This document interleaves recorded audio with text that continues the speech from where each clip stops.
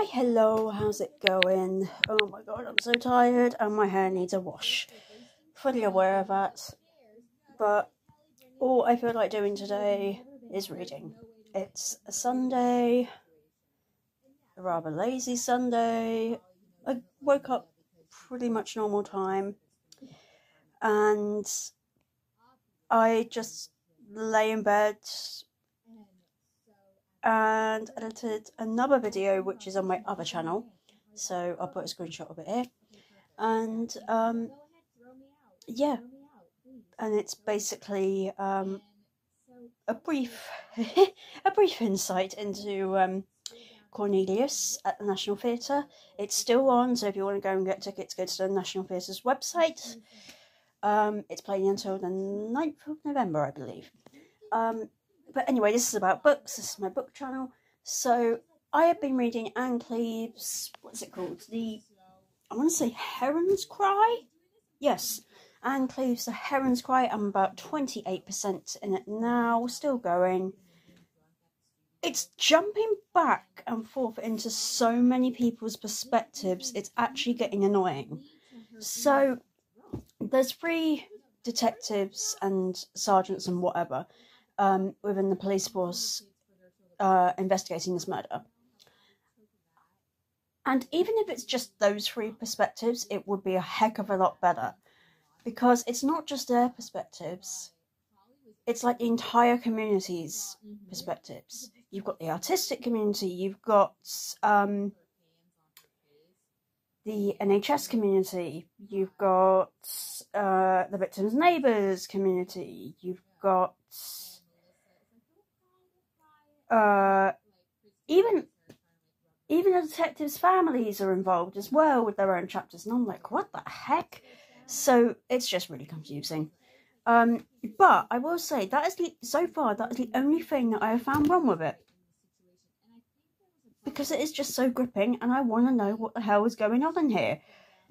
So as much as I'm enjoying that, the dual perspectives are really annoying, because the recent chapter that I just read is previous chapter that I just read was from Matthew. I think he's a police detective, I believe. He could be a detective sergeant, I can't remember. But he's the boss of Jen, and suddenly I've just finished that chapter, and then the new chapter is Jen's chapter. So we're going back to Jen's perspective now, and I'm just like, what the flip is going on here? So I'm going to start one of my library books. I've got a massive library book haul which I need to start. Was meant to start this yesterday on the train, but I didn't. I'm going to start at last the Bromance book club. This is the first book, from what I understand, in the, what's this series called? I think it's called the Romance Book Club series. I saw this on, my god, whose blog did I see this on? If I can remember the creator, I'll put a screenshot into her channel. Go and check her channel out. And she really enjoyed it. It's just like a rom-com, novel, romance kind of thing. And I just thought to myself, I haven't actually watched any movies, read anything to do with rom-coms in so long. So I thought, why not? I'll give it a try and see how it goes. So I'll read that. And I've also still got Vampire Knight manga series to start. So who knows, I may jump in that just for a little break as well. So I've got a smoothie, I've got a coffee. Let's read. Wear your sweater, vintage red, calculator in my head, figure you out, math quiz, I failed it. Oh, another late one, oh god. It's almost 10:30, but I haven't read much of this. What chapter am I on? I don't even know what chapter I'm on, I'm so tired. I believe I'm approaching chapter 4, and they've just kind of like entered like the men's book club, and it's basically saying, hey, book club is more than just books. It's about common ground. So it's basically saying book club is basically therapy. What the? Books are therapy, which is an interesting concept. Please excuse the plaster. This is the way I can only breathe through my nose when I'm sleeping at the moment. But anyway,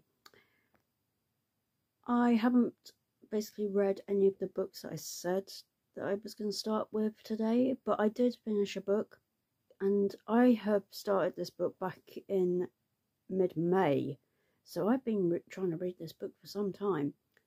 But I finished it today, and it's Waking Olivia, and a real surprise, because it took me a long time to get into this book. And I started to really dislike Coach Will, shall I say. And it was just really slow. Events were happening, but not too much on the romance front. And we're like, okay, she sleep runs, but come on, we want to get to know her, start breaking her barriers down a little bit. And I don't think that happened until like maybe a third or even a quarter of the way in. So it's a real slow burner, but I will say it's a very good slow burner. Waking Olivia by Elizabeth O'Rourke. And I rated it the same rating as I rated Undertow, which I still think Undertow is my favourite from Elizabeth O'Rourke, but Waking Olivia was such a surprise. I didn't expect to enjoy it as much after getting over the slow beginning and slow burn. It's a real slow burn.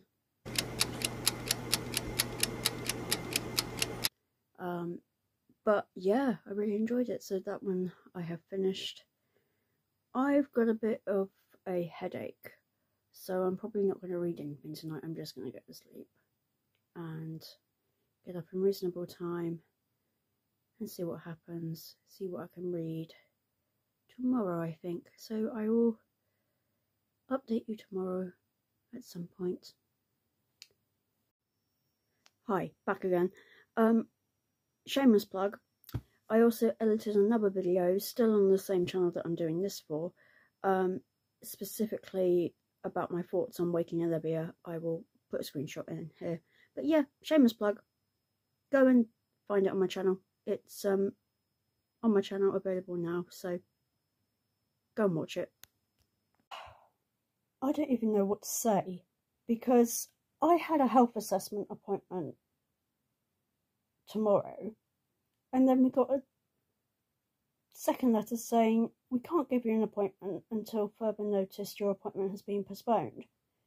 Now I've just received a call from somebody saying, can you still attend your appointment tomorrow at 9 o'clock in Southampton, which is 45 minutes away from me, and I don't drive, so I have to rely on somebody else to either take me, or I have to take at least 2 buses and a train to get to it. And I'm just like, and I said this in a WhatsApp message to a family member. I was like, it's like in romance books where all they need to do is communicate. And I'm recovering from a migraine. This is the last thing I need. Hand in my hand, but you push when I'm pulling. Are you going somewhere? You said you love me, you'll only believe it if you stay right here. You've got your secrets and I got mine. Think I can handle your life. Have you seen mine? I learned to live with all the tricks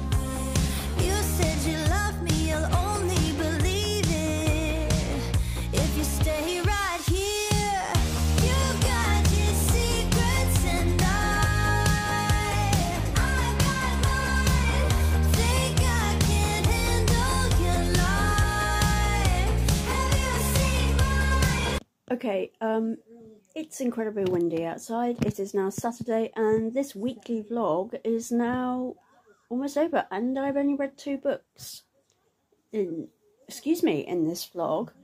I finished The Heron's Cry by Ann Cleeves.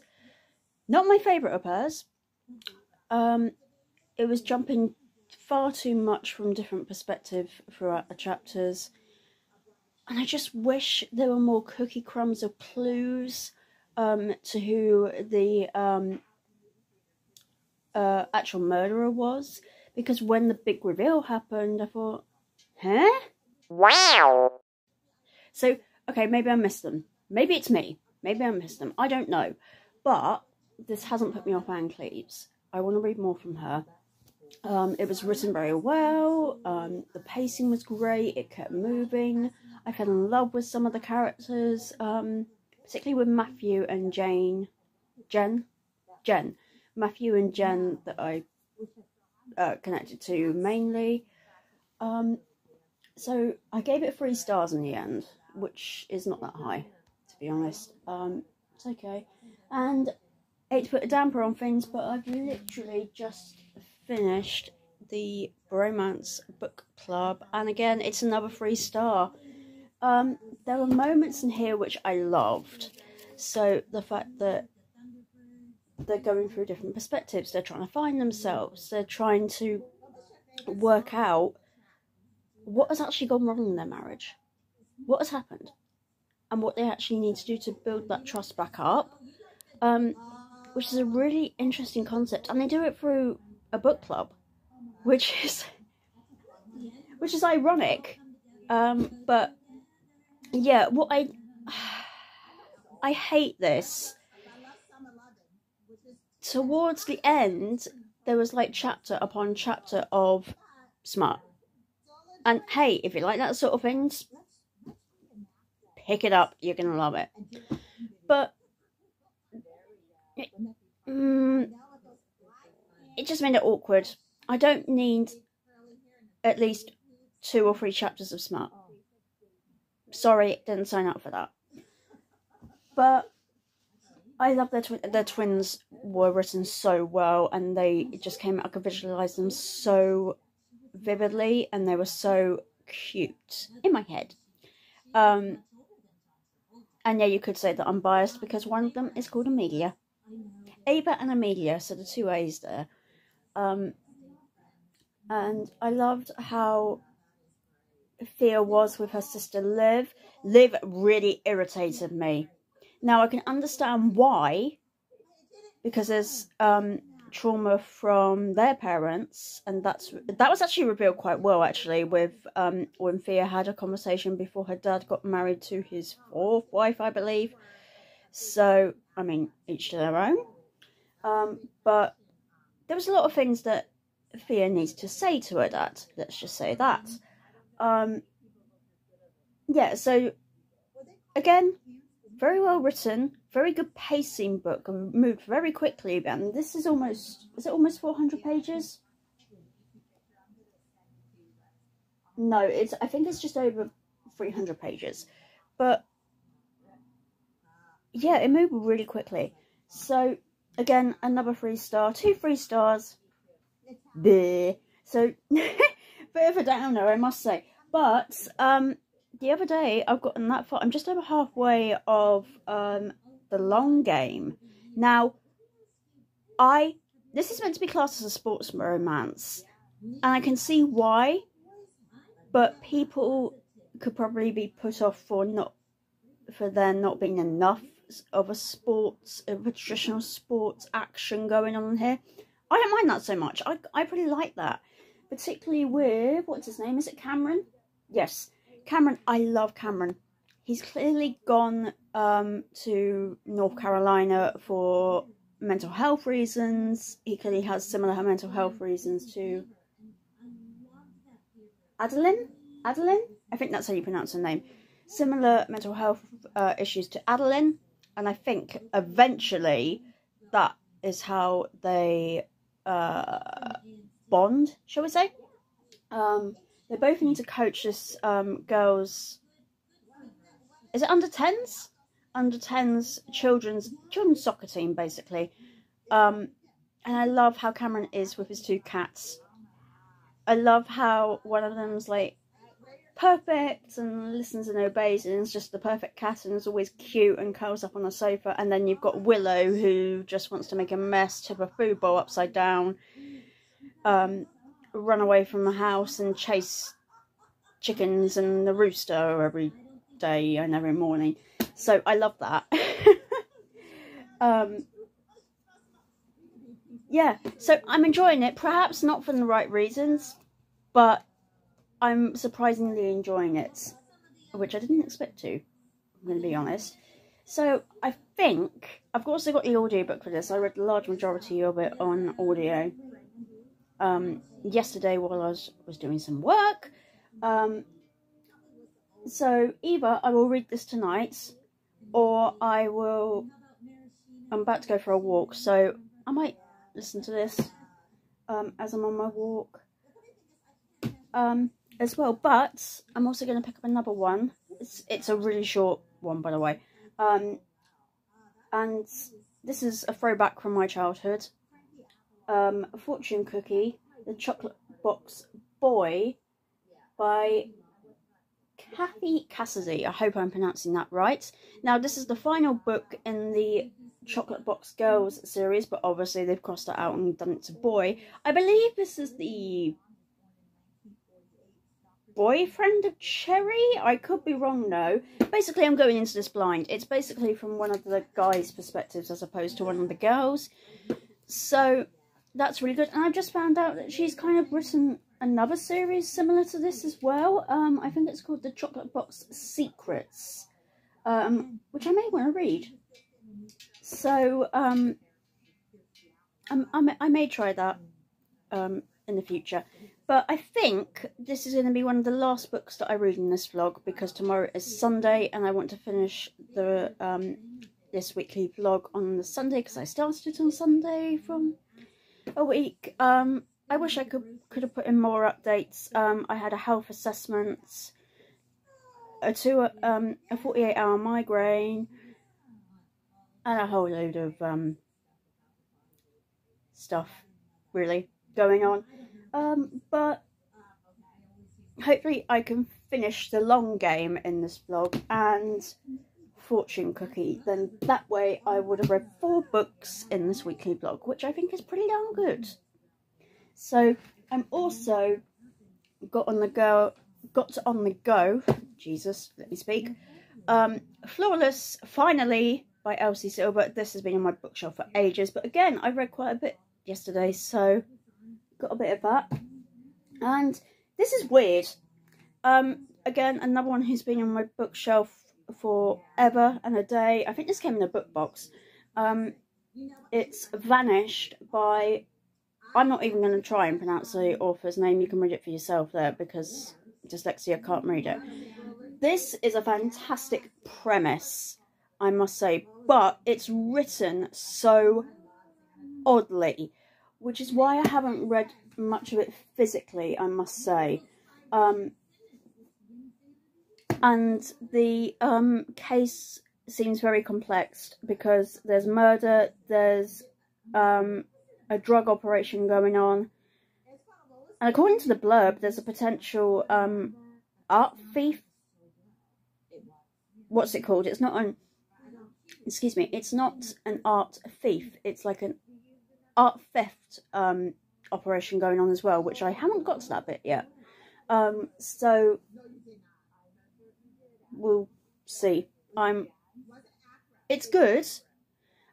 We are following Maggie and Jack War, and they've got a little daughter called Hannah, who's clearly a young toddler, and I believe Maggie is a nurse or a carer or something, and Jack is a police officer. So clearly they're both working long hours. So Jack's mum, Penny, comes in and obviously takes care of Hannah when the two of them are working long hours. So this is actually the second book in a series. I forget what the series is actually called, but this is weird, because it starts off with a 72-year-old woman feeling she's being stalked by a former lodger. This former lodger has clearly been involved with shady things, as well as his girlfriend, who ends up being found on the property as well.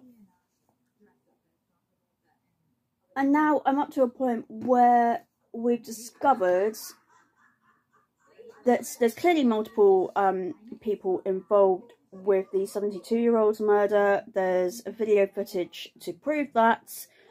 And that's pretty much all I know about it so far. Jack and Maggie are due to get married, so there's that kind of anticipation of planning a wedding when also having this massive case on at the same time. So, I mean, I dread to think how that feels on a family dynamic, my god. But the audiobook's actually pretty good, but I just think, I mean, can you space out the words on the page? I don't know if you can see that. Hang on a minute, give me a minute.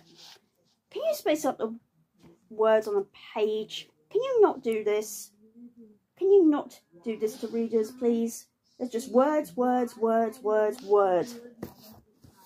I might be able to show that better in the next clip. But, yeah, audiobook's great. Get the audiobook, don't read it physically, in my opinion. But, yeah, so who knows? Maybe I'll finish at least one of them by the end of this vlog, but I have no idea. My aim is to finish The Long Game and Cookie Fortune. By the way, The Long Game, I'm not even going to, again, author names, dyslexia, there. So, what I'm going to, the author of The Long Game is the same author as the, I want to say the Spanish Love Deception. I hope I've got that right. Which I didn't expect. So, I am going to start reading this, and then I'm going to go for a walk, and then who knows when I'm going to pick up. So I will probably update you tomorrow, in all honesty, in this final wrap-up of this vlog, because it's been going on for ages. So, peace.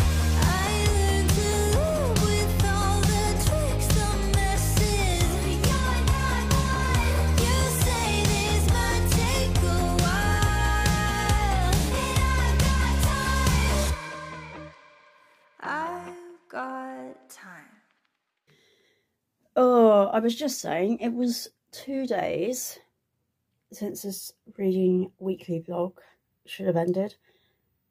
And I don't know if you can hear, but it's now chucking it down with rain. So, famous last words from that last clip. I didn't actually finish Cookie Fortune. In fact, I'm still reading it. It's just dragging. And that could be the reason why I'm reading it now as an adult. I'm not a child anymore, so could be the reason why. It could be that maybe the publishers just wanted to finish the series off with another book. It's not Cherry's boyfriend, it's a mystery half-brother. Which is even more bizarre. I don't remember from Honey's book. Honey is the older sister of the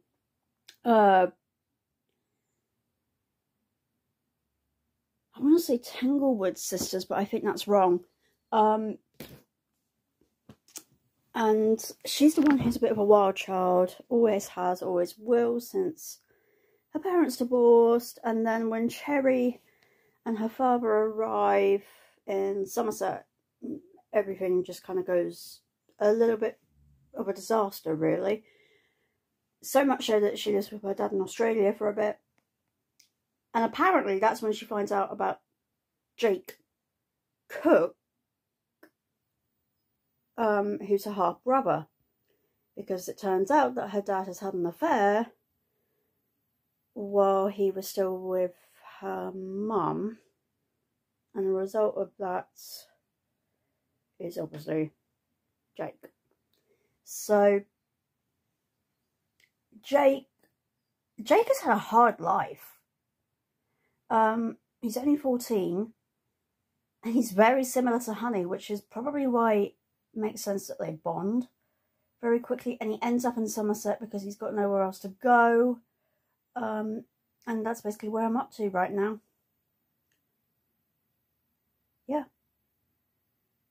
So basically, let's wrap this up. I am so tired. I am so sorry.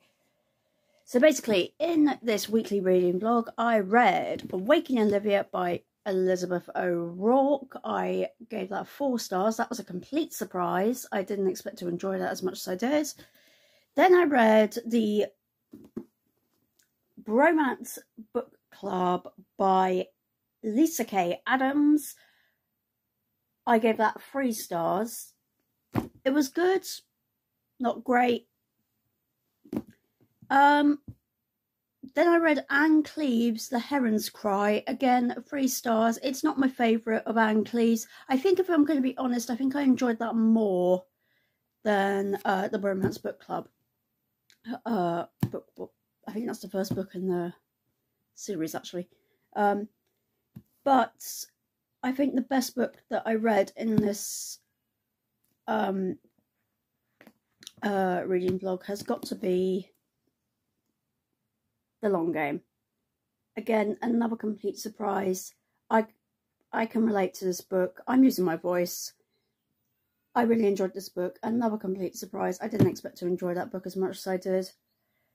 And it is the same author as the Spanish Love Deception, and I have that on audio from the library, so I could be reading that in another vlog, who knows.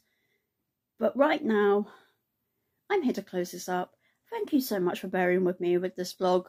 It's a bit of a mess and a bit of a jumble, but thank you so much. It is now the 8th of October, so this vlog should have ended on the 6th. But never mind. It's just the way life goes. Thank you for watching. I'll see you in the next vlog. Be sure to like, subscribe, leave a comment down below, and share this video. See you later.